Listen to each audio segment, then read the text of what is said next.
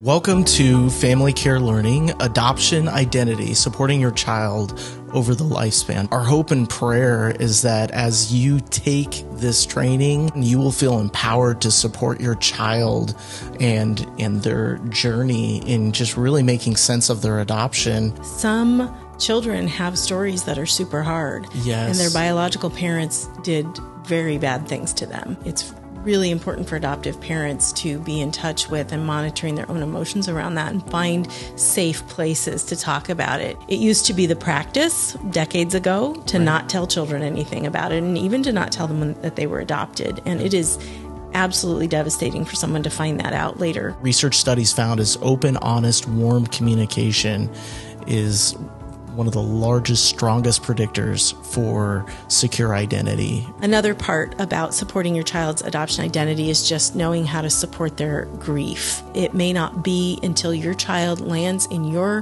home and finalizes the adoption that they can start that work of grieving.